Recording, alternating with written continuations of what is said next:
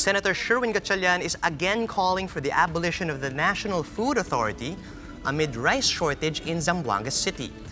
Gatchalian says getting rid of the agency will ease taxpayers' burden of subsidizing what he describes as the agency's inefficient and unproductive operations.